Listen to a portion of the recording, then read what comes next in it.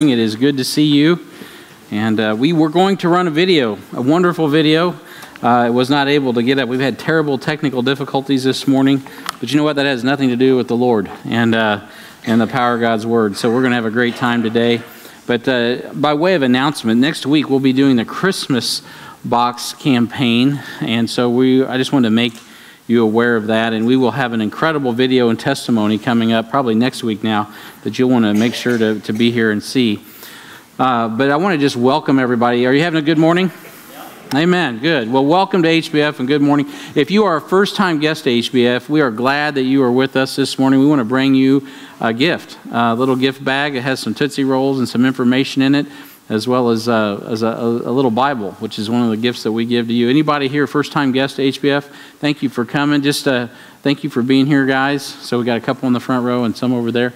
And if you are like afraid to put your hand up, I get that. You know, if you brought a friend, maybe you can raise your hand on their behalf and they can bring it to you. But we're glad that you're here. Inside of those white guest bags is also a white connections card, is what we call it. And if you could fill that out and at the end of the service, drop that in the offering plate, that'd be an awesome gift back to us. And we'd love to get that information and send you a note thanking you for being here this morning. As I always invite people on Facebook, I don't think we're Facebook Live in today, but those that are watching on video, we're glad that you're watching. And we definitely want to welcome you back, and hopefully you come back and visit us in person as soon as possible. And so if you have your Bibles, be turning to the book of Acts, chapter 8. We're going to continue our study in the book of Acts. We've been talking about a few faithful men, how God took a few faithful men, right, and literally just revolutionized the world. The whole culture of Europe was altered. That area of the Middle East, in Israel, Syria. As we saw last week, we started talking about the influence of the gospel going beyond Jerusalem, beyond Judea, beyond Samaria, to an Ethiopian eunuch, and now Africa is being touched with the gospel. We'll continue to talk about that this morning as you're turning to the book of Acts, chapter 8. And this morning, as we continue this study, we talked about last week divine appointments, right? Divine appointments, dynamic divine appointments is what we're visiting about or talking about this morning. How many of you this week actually had a divine appointment? Anybody? All right. Well, praise the Lord. Awesome. Anybody got 5 seconds you want to share what happened? Is that too much? All right. Come on. James, come up and... No, I'll just say it right here, guys. All right. Share it. Go ahead. I asked her just straight up Friday, do you know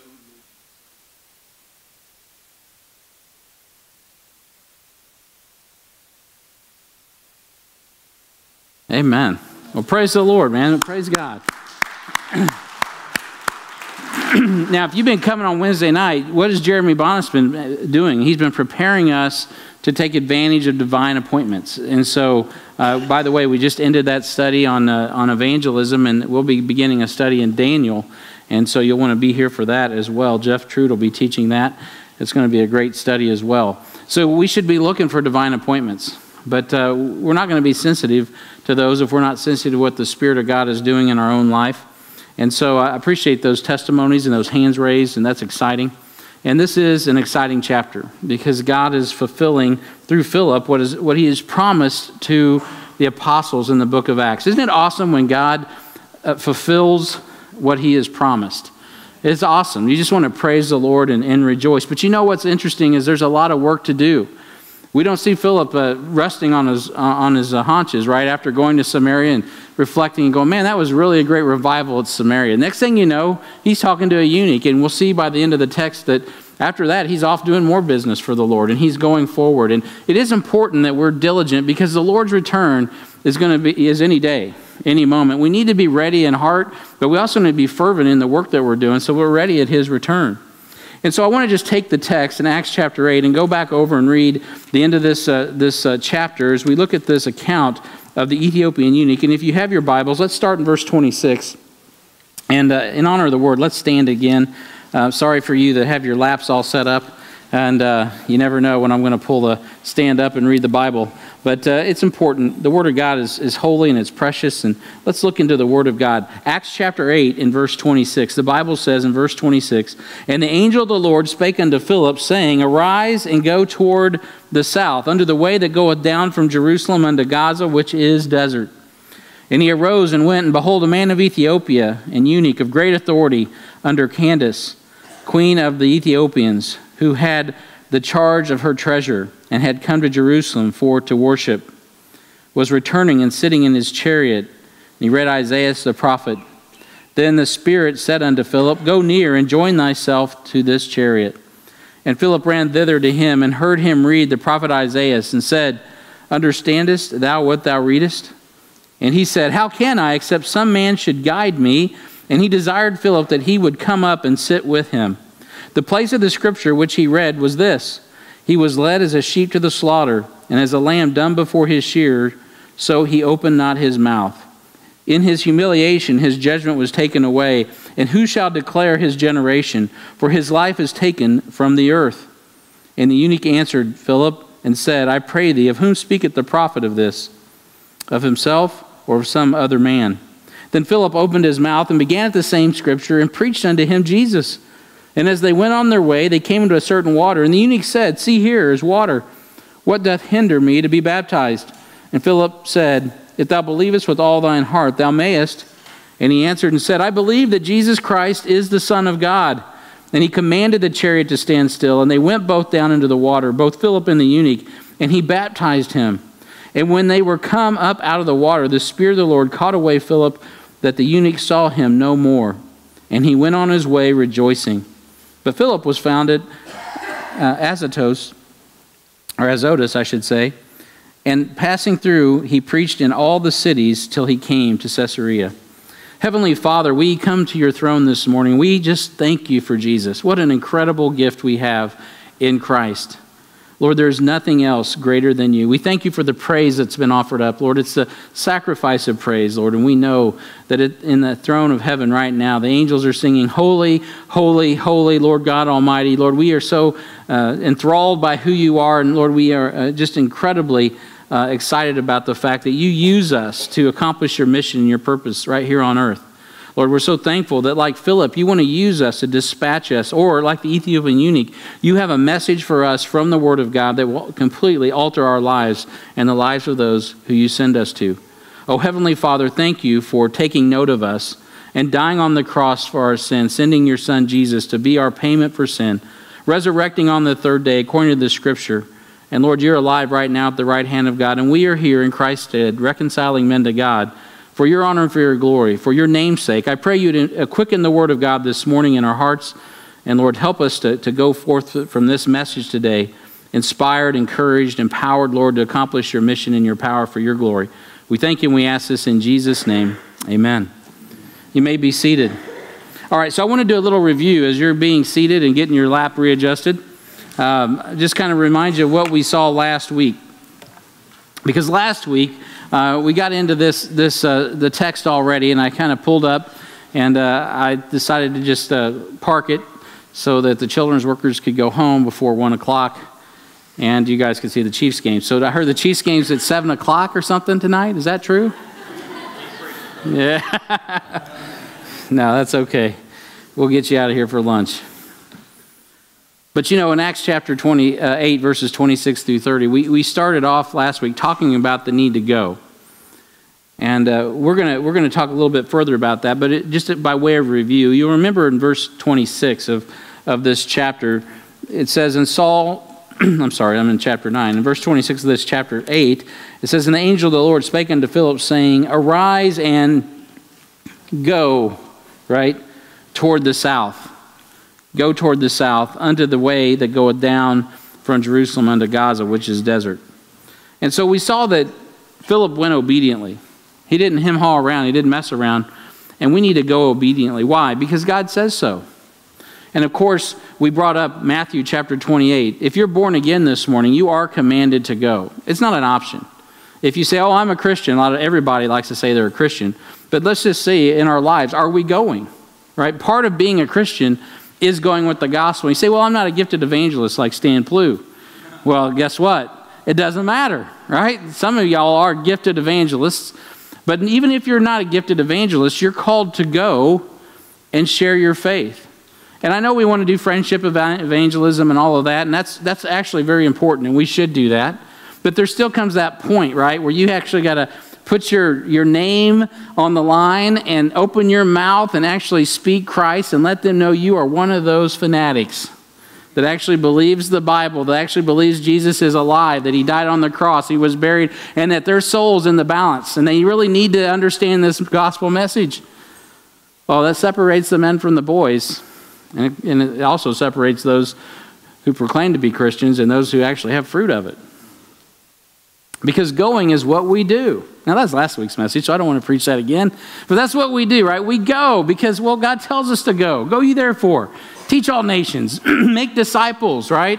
And so making disciples is beyond just sharing the gospel. We're also to go and teach others also the things that we've been entrusted, right? The church is stewarded with mysteries. We have 7 mysteries. So you can take most of the doctrine of the New Testament and break it down into 7 mysteries, which, by the way, when you blow up those mysteries, they fill up the house, right? They're very deep in meaning, but most of the New Testament wraps around those mysteries that we're entrusted with. So we have those mysteries. Right, so when we go through discipleship, a lot of what we teach in the mysteries is touched on in those 16 discipleship lessons, whether you know it or not. And so we're entrusted with that, and then we teach that to others also. Why? Because we're committed to being faithful. We got to go and teach others also. And then you notice that he went immediately in verse 27. But again, I got to get out of chapter 9 and chapter 8. And he arose and went, and behold, a man of Ethiopia, a eunuch of great authority under Candace, queen of the Ethiopians, who had charge of all her treasure and had come up to Jerusalem for to worship.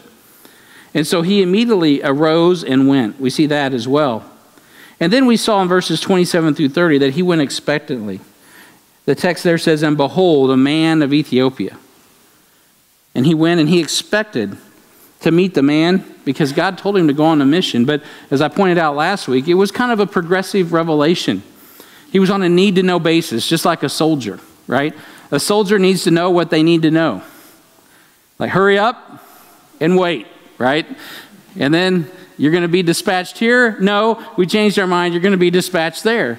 And you go where you're told to go, and you do what you're told to do. Why? Because you're a soldier.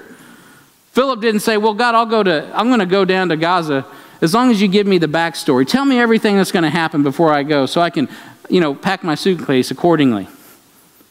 God's like, Philip, go. Philip went. And then he saw a man. That must be who I'm looking for. And he joins himself to that chariot, expecting God to do what God does, which is get the gospel where it needs to go on time. And so I ended last week on that point. We will never know. That's crazy. You'll never know if you don't go. The older I'm getting, the more I realize how important it is to seize the opportunities that are in front of you.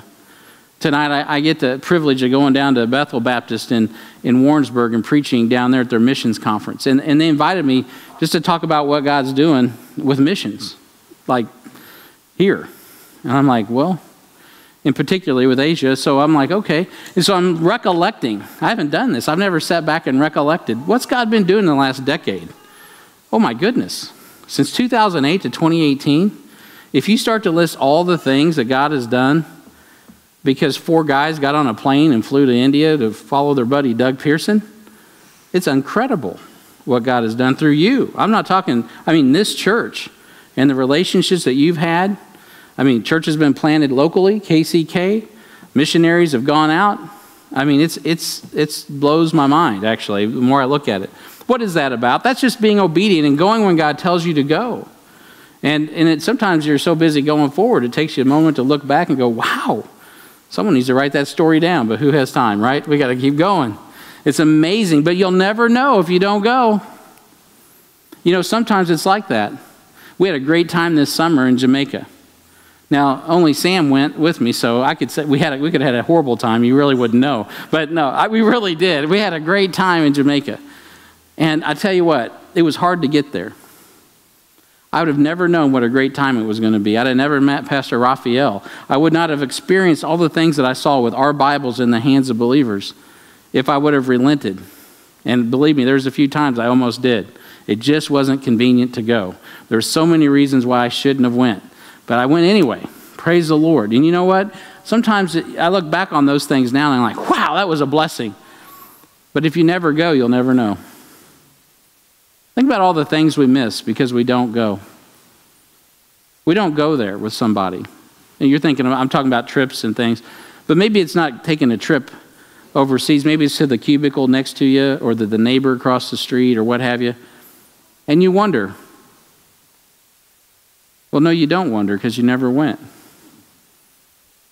You don't really know if you don't go. We get so afraid of rejection, don't we? We're so afraid of failure. You know what? Sometimes you just got to go and risk failure just to see what will happen.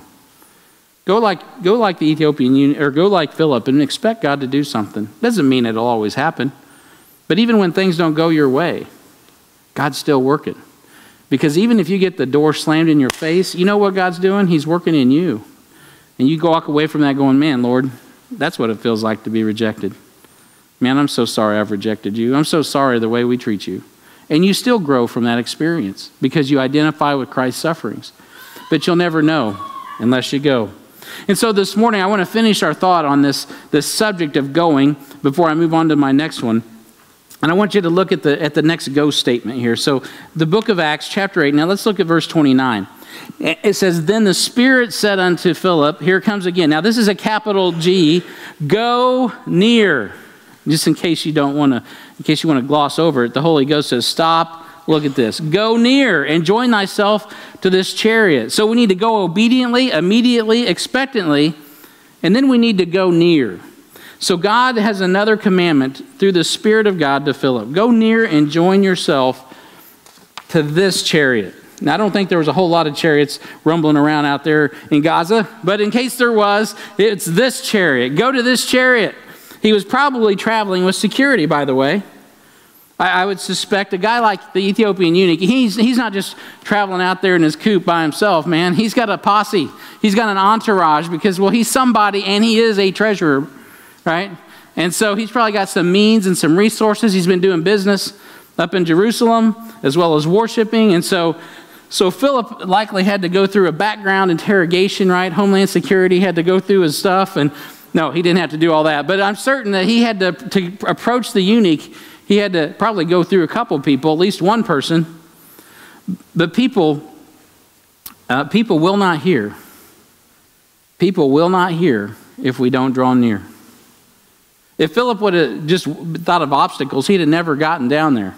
He'd have never gotten to whoever he had to get through to get to the eunuch. But he saw that and he knew that God was doing something and he went there.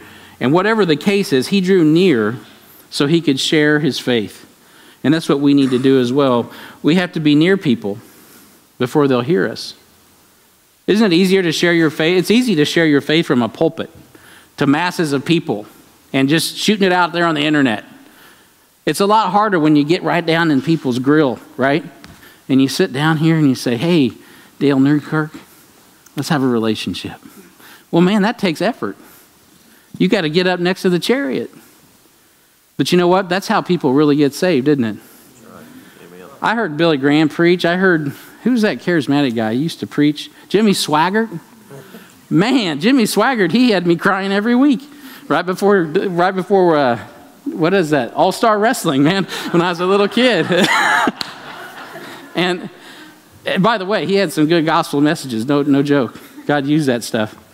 But I didn't get saved, at least in my case. Now, people do I know lots of people get saved from, Billy Graham, mass evangelism. I've led people to Christ at those events. Praise the Lord for it. Pastor Roger got saved reading the Bible. Praise the Lord for it. But some of us, right, need a little help. We need someone to draw near our chariot, to sit down with us and say, hey, how's it going? Where are you at? It says Philip ran thither. Look in verse 30. And Philip ran thither to him and heard him read the prophet Isaiah and said unto, understand thou what thou readest? Now Philip He didn't take any time at this. He ran. He saw this man and he ran to him. It was an amazing response. He didn't even jog, right? He ran to him. And when he gets there, he's reading the prophet Isaiah. You know what Paul said? When he got done in 2 Timothy, he says, I've ran a good race, right? I fought a good fight. The ministry is somewhat like a race, isn't it? There's times you certainly have to catch your breath, but there's also times we need to be running. There's times we need to be fighting, and it's a struggle. Man, Philip wasn't afraid to run at God's will. We should be enthusiastic, is what I'm trying to say about witnessing. Oh, I got to go out, take it to the streets. Oh, I got to go to the harvest party or the Fallapalooza. I might have to talk to somebody. Oh, now I know that's how you feel on the inside. But that's why we got to get right with Jesus, right? That's why we're having a pep rally.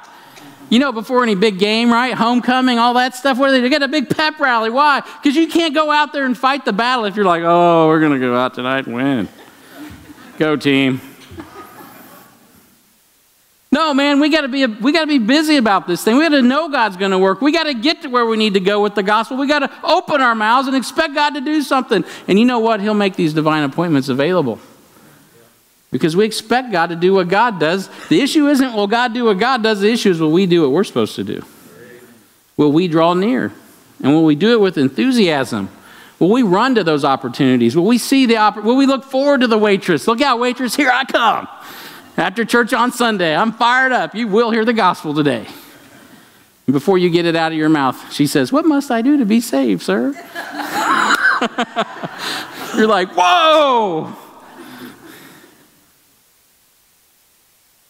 You got to ask the right questions, though. You notice in verse 30 what Philip says. He runs there, and he heard. He took the time to listen. So I am talking about being enthusiastic, but you do have to have a little bit of cool. Shh. Listen. Right? God's given us 2 ears and 1 mouth. So we can listen. What are they saying? What are they saying? Okay, I'm listening to what they're saying. Oh, and what is he reading? Just a practical note, if you're going to witness to people, pay attention to what they're saying. Pay attention to what they're reading, what they're listening to as well. That'll help you go a long way into knowing what to say when it is time to speak the gospel. And then he goes on to say, and he read the prophet Isaiah and said, understand thou what thou readest. You notice he asked good questions. He didn't come up and say, let me tell you what you need to know. He just says, oh man, that's a fine book. Do you understand what you're reading? Do you think Philip could have explained that right off the bat? What do you think? Yeah. Someone's reading John 3:16. Oh, don't walk up. Oh, everybody knows John 3:16. I memorized that when I was a kid. That's not the right way to approach it. Condescending attitude. It's better to say, hey, John 3:16. What does that mean?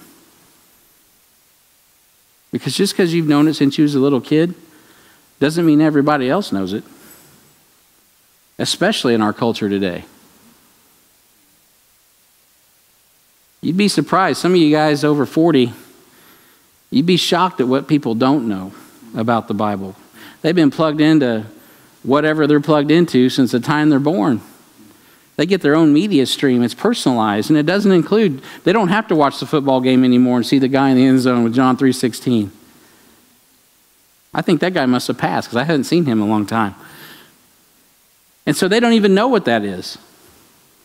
The eunuch's reading this going, Philip, even though he's enthusiastic, and even though he runs to get there, he still pauses and he's listening. What's this man reading? And then he asks a very good question. Do you understand what thou readest? And notice the response. And he said, how can I, except some man should guide me? And he desired Philip that he would come up and sit with him. You notice what he desired. He invited him up. He says, come up on here and sit down with me. Come near. And he drew him even closer. Come and tell me a little bit more about this. So dynamic divine appointments, they start with going, right? They start with going. You've got to get to the point where you can be drawn near. You draw near and they draw near to you. God puts it together, and the next thing you know, people are asking you, what does the Bible say? What does this mean? And you know what we got to do? We got to show them.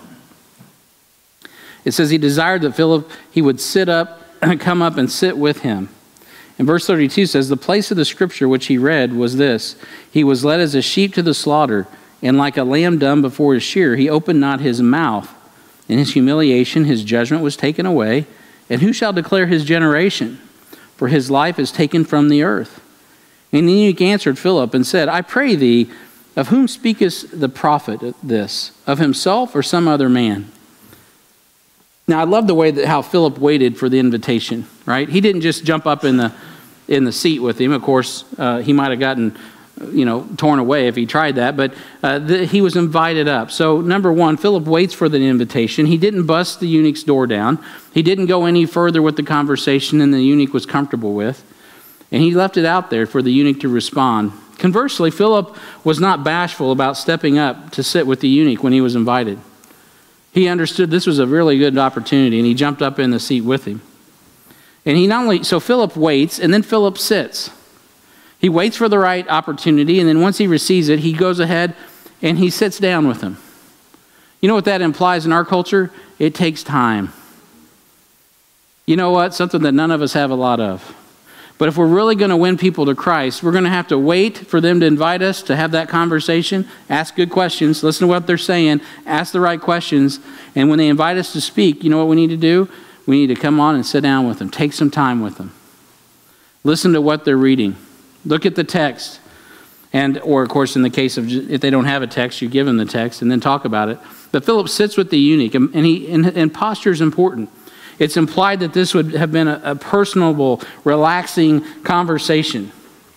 Right? It's deliberate and not rushed. When you witness, make time to take time. I know you may be handing out flyers and doing this or that. I've done this before. But what happens when you come to that door and all of a sudden you notice, ding, ding, ding, ding, ding, there's a fish on the hook. Someone has been prepared before I got here. What do? Oh, thanks. Move on? No. You pause. If I put the whole neighborhood on hold, personally, if that one person is ready to hear the gospel, take some time with them. Listen to them. Minister to them. Sit with them. There's nothing more important in the universe than making sure the person God has opened the door has your undivided attention and clear explanation of the gospel. That's why we do altar calls here. This isn't a, gospel gun church where I just want you to make a quick profession. We do altar calls here because we want you to go with somebody and sit down. Not everybody that goes and sits down comes away as a born-again Christian. Some do, some don't. But the point is, it's important to sit down and actually look at the Bible. What does the Bible say about sin? What does the Bible say about salvation? What does the Bible say about repentance and salvation and faith in Christ? What's all that about, and what's the Bible say? So that you can make a decision, because it's very personal. It's between you and the Lord. You got to make the call. So Philip doesn't make assumptions about what the eunuch knows or thinks. He waits for the eunuch to ask the question and allows God to give the answers through him. The Ethiopian was reading Hebrew, by the way, not Greek, as many of your... Anyway, I won't get into that. He was reading the Hebrew, so he was a well-educated man. Many think he was reading the Septuagint. I don't believe the Septuagint was even written until probably a couple hundred years later, so that's why I say that. And I do believe, being a man that would worship in Jerusalem, he probably did know Hebrew as well. He was very interested in what the Bible said. So he's reading this, and he has a question. The Word of God cannot be discerned by human intellect alone. It must be revealed by the Spirit of God. Why? Because the Bible tells us in 1 Corinthians, this is the mind. Right? This is the mind of God. This is Christ's mind. So the Spirit of God teaches us all things whatsoever He has said unto us. John chapter 14. The Spirit of God is our teacher. but he uses human instrumentation. So Philip doesn't make assumptions. He comes and he listens, he waits, and he realizes that the word of God needs to be opened up to this man. So Philip shares because he cares. In verse 32, we see the text that we already read, and he reads this passage from Isaiah. And as he's reading it, it's working on him. He's like, who is this speaking to? Who is this about? This man or someone else? I could imagine being a eunuch. He's been castrated. He's a man that cannot reproduce. He's no threat to the throne in Ethiopia. He's obviously affluent. He's intelligent. He isn't able to have any seed. And yet he reads in this text of a man who dies, and yet his posterity goes on and on and on. Who's he talking about? Himself? Or is he talking about someone else? I believe Philip shares because he cares. The Pharisees in Jerusalem, you know what they would have told him? The Pharisees, the Sadducees in Jerusalem, they would have said, oh, that prophecy is dealing with Isaiah. It's about Isaiah. But the eunuch, he can tell that's not referring to Isaiah.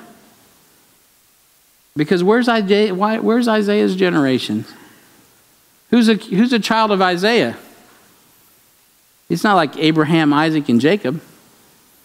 So I'm sure this man, being intelligent, a man, by the way, who knows how to count beans for a living, he's an accountant. He's reading the prophecy. He's going, well, if this is about Isaiah, then where's his generations? Maybe this is about somebody else. Now, Isaiah 53 and verse 7 says, he was oppressed and he was afflicted, and he opened not his mouth. He is brought as a lamb to the slaughter, and as a sheep before the shearers is dumb. So he opened not his mouth. He was taken from prison and from judgment. And who shall declare his generation? For he was cut out of the land of the living. For the transgression of my people was he stricken. That's not Isaiah the prophet. A eunuch that had been castrated to be eliminated from the threat of taking on the throne and not bear seed, would have been very interested and intrigued about this story. Who is this man? And who is the seed following him? And where are they? Well, he happened to be talking to one, and his name was Philip. Philip opens his mouth, the Bible says in verse 35, and it says, and Philip opened his mouth and began at the same scripture and preached unto him Jesus. I love the way the Bible says he preached unto him Jesus. He opens his mouth and he preaches, and the eunuch believes and receives the gospel of the Lord Jesus Christ. Who is that subject matter in that scripture in Isaiah? It's Jesus. And he goes back through and he reads the scripture once more. And it is Jesus, right? It is Jesus that was oppressed.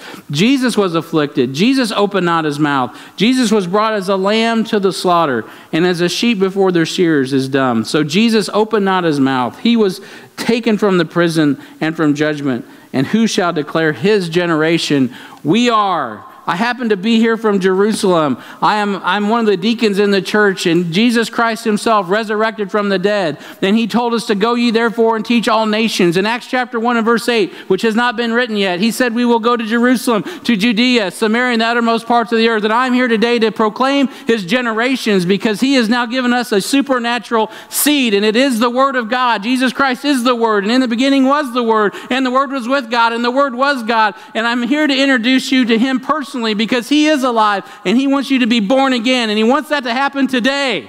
Whoa, the eunuch says. I don't know if that's what the Philip said, but that's what I'd have said, because I just did it.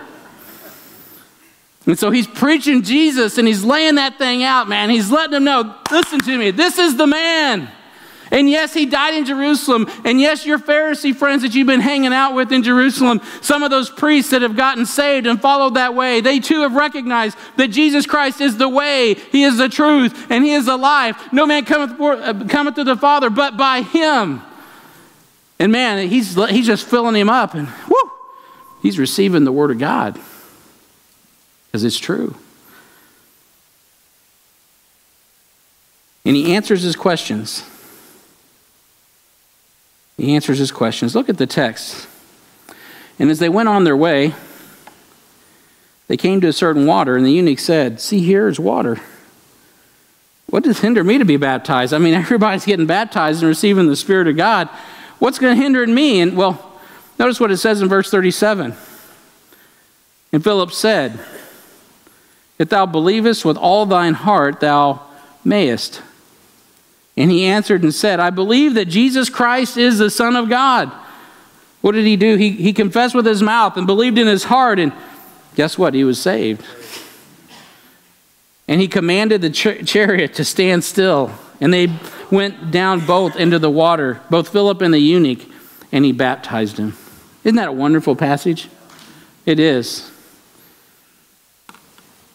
To answer his question, what hinders me to be baptized? The answer to that question, by the way, is removed in your NIV. And I'm not going to pick on anybody today that's using one, because you probably don't know any different. But the last thing that the devil wants anyone to do is come to faith in Christ. And so what has he always done? He tampers. He tampers with the message. Verse 37 is missing in the NIV. I want to just do a little comparison here. Because in essence, you'd be reading right now, if you had another minute, one of the more modern, quote, modern translations. As he went on their way, they came unto a certain water, and the eunuch said, "See, here is water. What doth hinder me to be baptized?" And he commanded the chariot to stand still, and they went both down into the water, both Philip and the eunuch, and he baptized him. Is exactly what it'll say, or something to that effect in the NIV. Why would that be? If thou believest with all thine heart is missing. He answered and said, is missing. I believe that Jesus Christ is the Son of God, right? John chapter 1 and verse 12. It's missing. The NIV is missing it. The New Living Translation is missing it. Your ESV has a footnote, see below, not in the original manuscripts. Your New American Standard, it has the verse in brackets and then points you down to the footnote that says not in the original manuscripts. Now, all other modern translations in English, if it doesn't completely take it out, will tell you that it's not included in the earliest manuscripts. And I just want you to know right now, that's just not true. That's a lie. There's a couple lies. Number one, there is no original manuscript. You're not going to find it. No more than you're going to find the original book of Jeremiah that got burned in the fire. Or the next edition that got thrown in the middle of Euphrates. Anybody go scuba diving lately? You ain't going to find it. But what we do know is that God preserves his word. Why? Because the Bible itself says God will preserve his word. Every generation, Psalm chapter 12 tells us that. We have the certainty of God's word. Not only that, our King James Bible is compiled of over 5,000 established documents. Syriac, Latin, Greek, of course, and Arabic. And, of course, the Hebrew, Masoretic text. So it's not like there's a little bit of evidence for what you hold in your hands if you're using an authorized version. But the whole, not in the original manuscripts, refers typically to the Sinaiticus, Greek, and the Vaticanus, both of which are not credible to start with.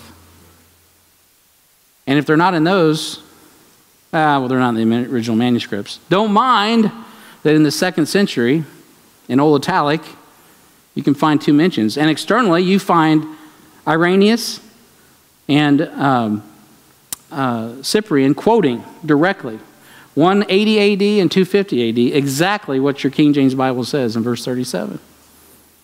So you have internal evidence, you have external evidence, you have evidence. So why would scholars, why would people that are so intelligent that they can spend their whole life studying dead languages and be so much smarter than me and you, tell me that that verse doesn't belong in my Bible?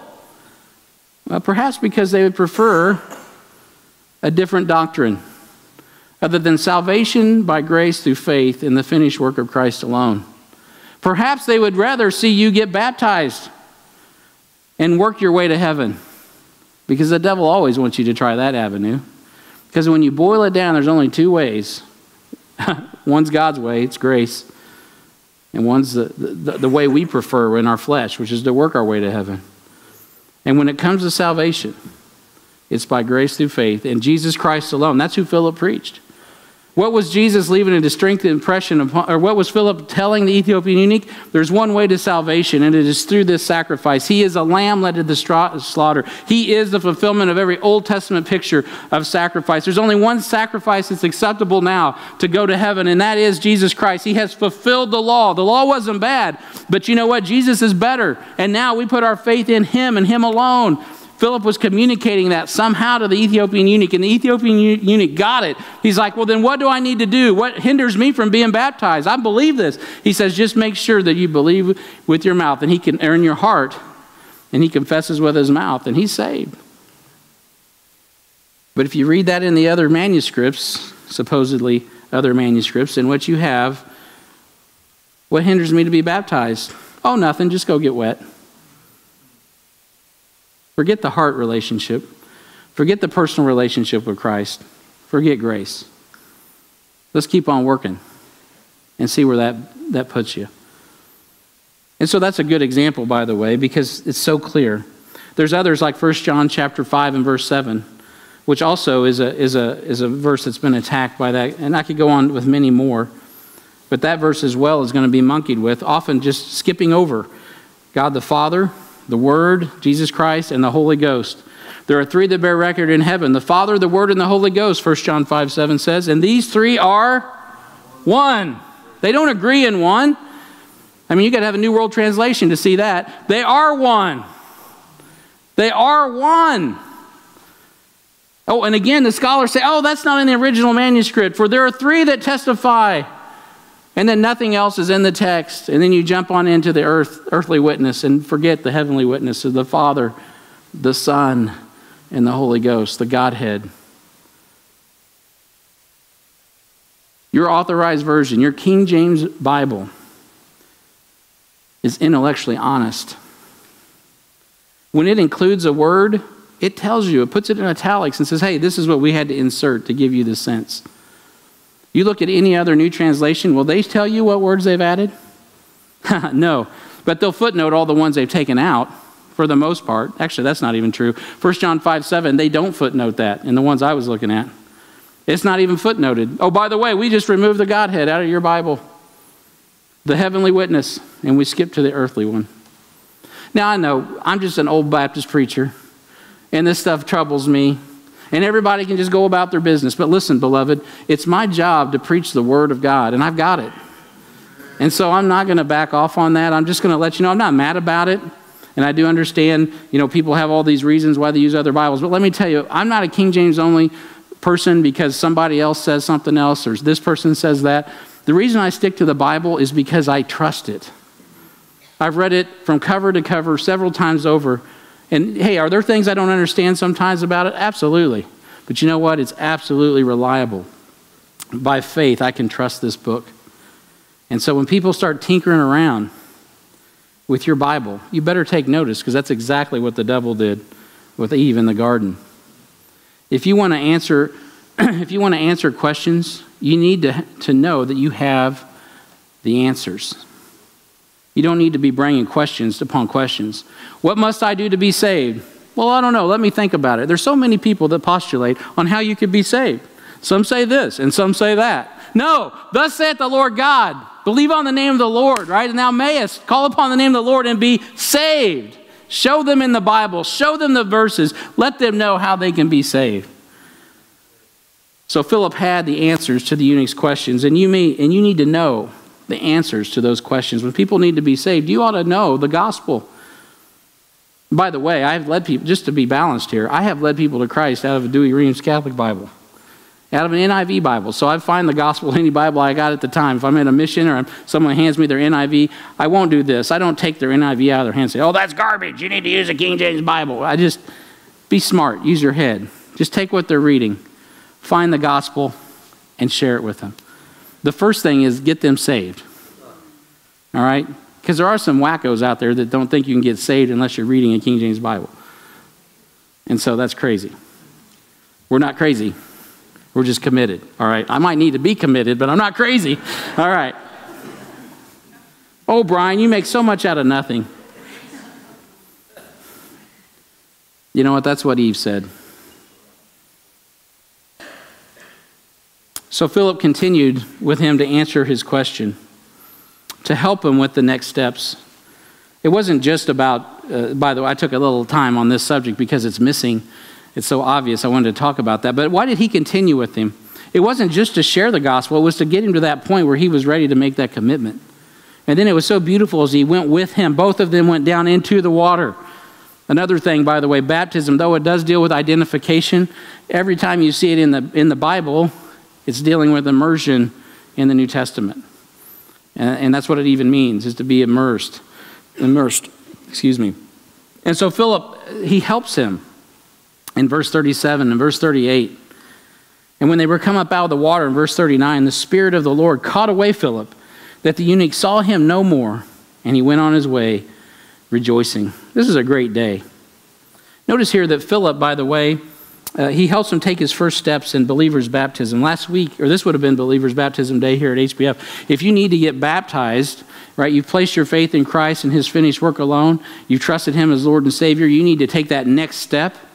Well, we'll be doing that next month. So get a hold of me. Get a hold of your Bible fellowship pastor. Get a hold of someone who's a member here. We'll get you connected and directed so you can take that first step. But it's important because there's no signs that followed this. Not like you see up to this point. This Ethiopian eunuch, he reads the Bible. He believes the Bible. He trusts the Lord Jesus Christ. He's baptized. This is the first time you see that happen. Without anybody speaking in tongues, without anybody raising up and walking, without any other signs and wonders. This man gets saved by grace through faith in the finished work of Christ alone. And you'll start to see that pattern as you continue on through the book of Acts, as the gospel goes out to the Gentile world. Paul said in 1 Corinthians 1 and verse 22, "For the Jews require a sign, the Greeks seek after wisdom, but we preach Christ crucified." That's what Philip did. He preached Christ crucified. Unto the Jews a stumbling block, and to the Greeks foolishness. Right? But unto us who are saved, what is it? It's the power of God. It's the power of God into salvation. That's what happened to that eunuch. So Philip assisted his obedience in baptism. Then Philip, he doesn't sprinkle, he immerses. They both went down into the water. Discipleship lesson 3. And perhaps today you need to make that decision as well. So here it is. Go, show. And the last thing you need to do is know, and we'll be done. In verse 39, I've already read it. You see that he is caught away and he goes. You know, the Bible says in verse 11 of Isaiah 55, "So shall my word be that goeth forth out of my mouth. It shall not return unto me void, but it shall accomplish that which I please, and it shall prosper in the thing whereunto I sent it." After they came up out of the water, Philip was caught away. Literally, that word means what we would say today, raptured. He's caught up. He is caught up, and he is transported to Azotus, and a day's journey, by the way, to the north. So he is caught up and he's transported. Now that somewhat is a sign, I would say. That was amazing.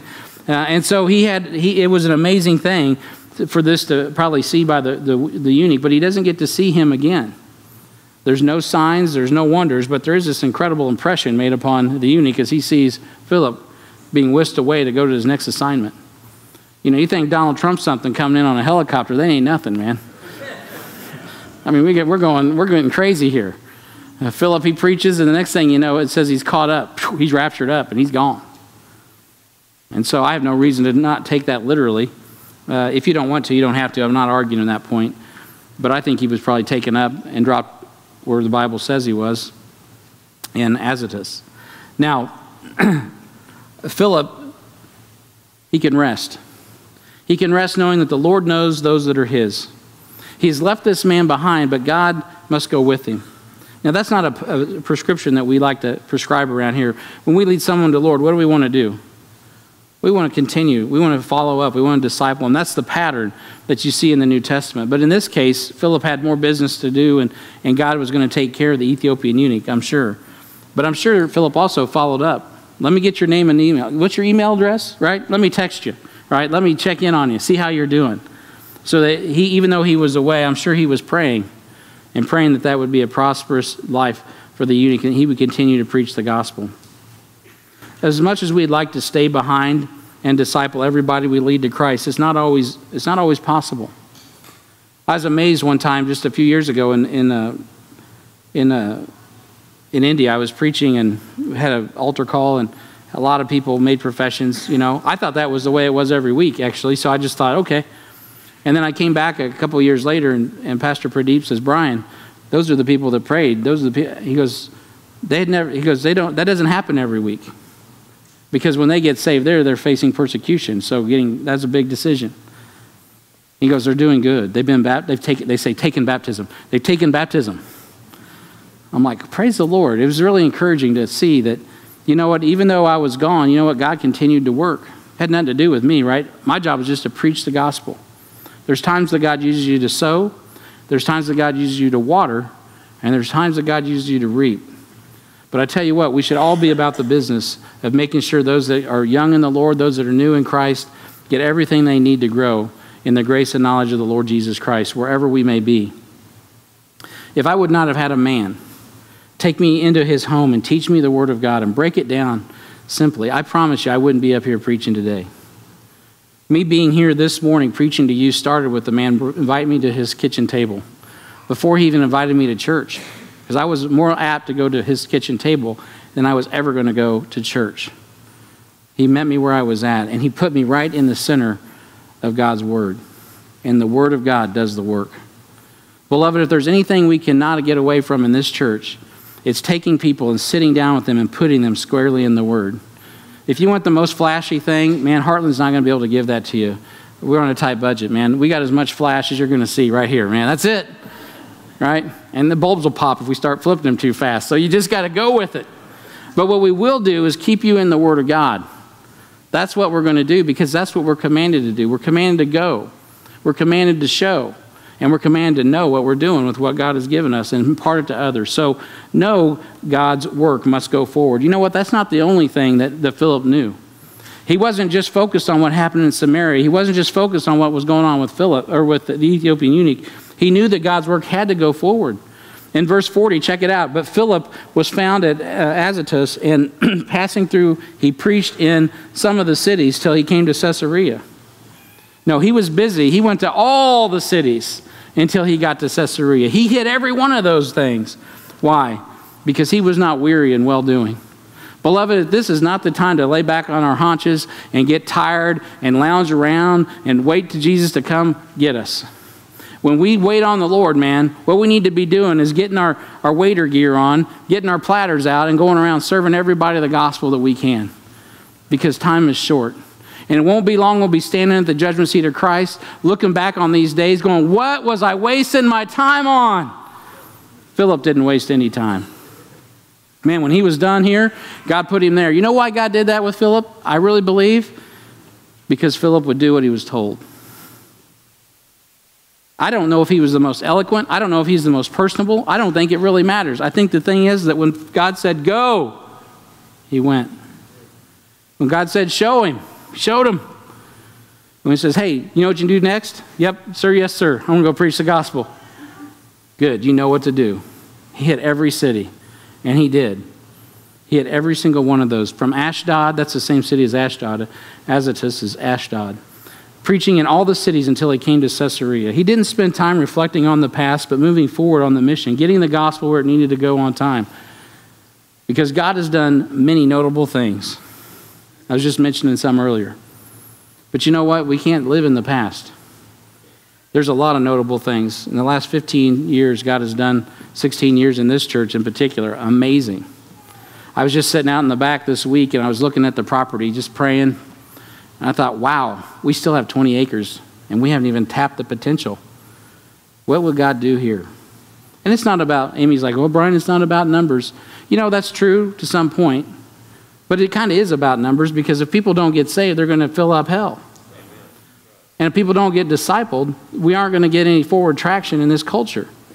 So I do tell you, Jesus Christ died for sinners, of whom I am chief. And it ain't right for me to be saved and not everybody else to be saved. So you know what? We all need to get busy about doing what God has saved us to do, because that's why we're here. He's done many notable things, but we got to make sure that we appreciate the past, Man, I'm sure Philip was happy about the eunuch. He was happy about Caesarea. He was happy about Jerusalem.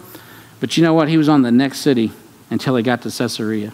So let me ask you this morning, what is your next city? Are you ready to go? Are you ready to show? And do you know what you're supposed to do? If not, why not? You're in the right place. We can take the Bible and show you your next right step. Heavenly Father, we thank you for this time to be in your word this morning. We pray a blessing on the reading.